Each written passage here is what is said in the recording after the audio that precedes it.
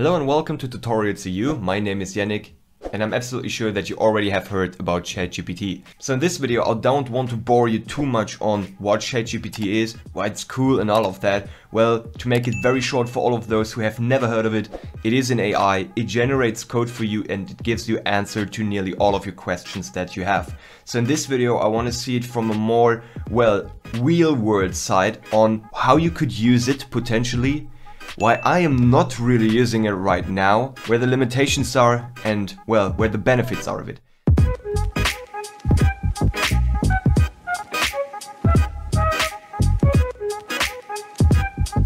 So the first thing that I really want to point out is that any research that you want to make is definitely worth a try to just write it down. Let's say you don't have a clue what a JWT token is, right? It's used for authentication. So let me just paste that here. Let's see, and I'll get an answer.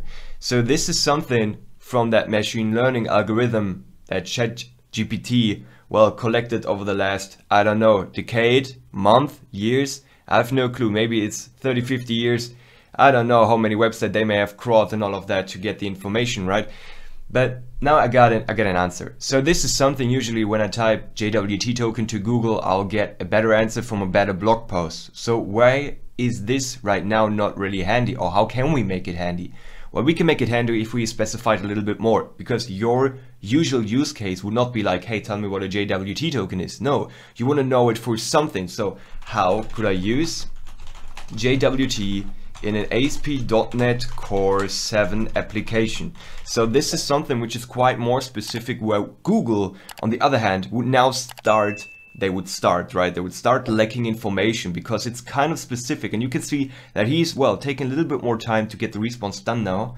So let's see, he's giving me more information. Here's a NuGet package, right, JWT bearer, and all of that. Well, let's see just what he's answering. I will just pause the video for a second. Great, and so here we got the entire response that I get. So he's suggesting me to install the package. Then in the startup CS, I should, register the authentication service and all of that. And if you are familiar with ASP.NET, then you already know that we don't have a startup CS anymore, right? So just keep that in mind, okay? So we have some code here, then it says in the configure in startup CS, use authentication. We may use the authorized attribute to really make sure that someone is authenticated and all of that. So right now I got a pretty good understanding of how I should, or how I could set up a JWT authentication. But this is not a copy-paste solution, so definitely not. If we would copy that over and paste it, we would have a lot of errors because most of the stuff is outdated, unfortunately.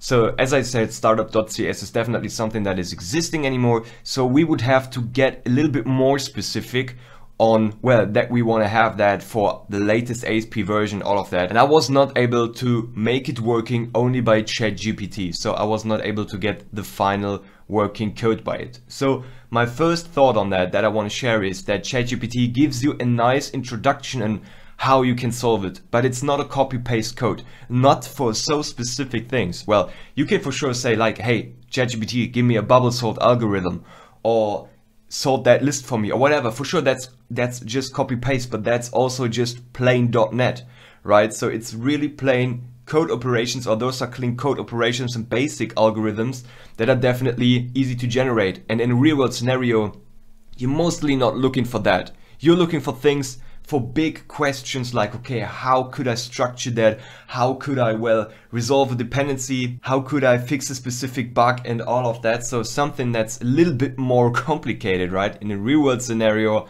things are not that simple. This is my main concern on ChatGPT in general. Now the good thing is, however, that it does not stop here. So I got that answer. He says do this and that, and I can follow up and I can say, okay, please show me. You don't have to write please, but I'm doing that. So please show me the code for JWT validation in C#. So this is an extension to my prior question, and he will answer based on that as good as he can. So let's see. He's just showing me the code now. Let me just pause the video. And here we got our response. And again, you get a nice idea on how you could build it. You could create a static bool method, call it validate token. You will send in the JWT token here, right? And then you create a symmetric security key. You get the bytes from your secret key and all of that. And As I said, token validation parameters, as you can see that here, it again gives you an amazing idea of how you can do that, right? But again, if you copy that over and paste it, it will not be working. And this is like for most of the scenarios which are a little bit more advanced, because ChatGPT often don't really understand in detail what exactly you want.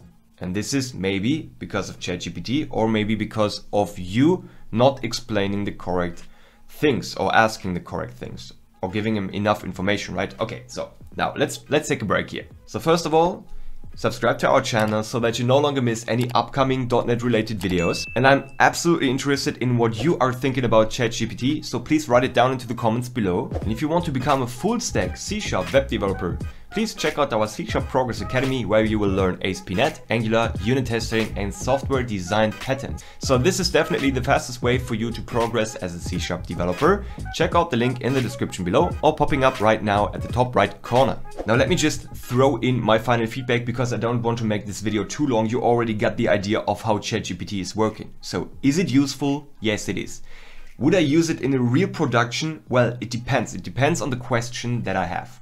Like if I would start a new program, I would go ahead and ask something like that. How could I build a product management software in ASP.NET Core, right? So before I start anything, I maybe have my own opinion, and then I maybe add or ask ChatGPT, right? I add that opinion of ChatGPT and see what is the actual outcome. So he's suggesting me an MVC application. Maybe that's not exactly what I want, but now I know, okay, there is MVC. Do I want to have MVC, or do I want to build it with React and RESTful API or whatever, right? So you could specify on that a little bit more. So my tip for you is to use ChatGPT whenever you can, when you want to get new information, right? Here's my main concern. ChatGPT, from my side of view, will not replace developers.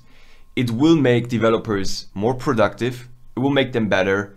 And yes, it will replace some developer job openings, because one developer can just handle more code. Well, maybe, and that's the big point, maybe. Why maybe? Simply because as long as ChatGPT does not understand the entire scope of your project, the help that it can offer you when you're a senior developer is absolutely limited from my side of view.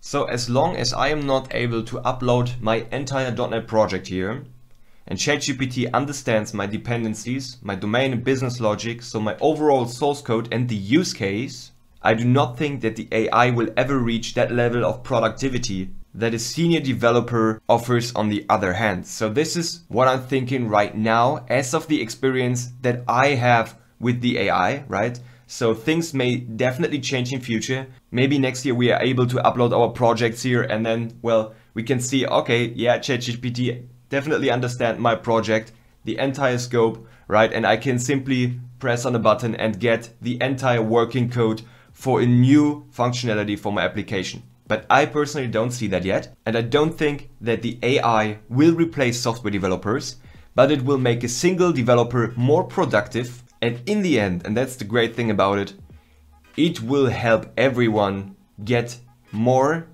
and better knowledge in an easier way.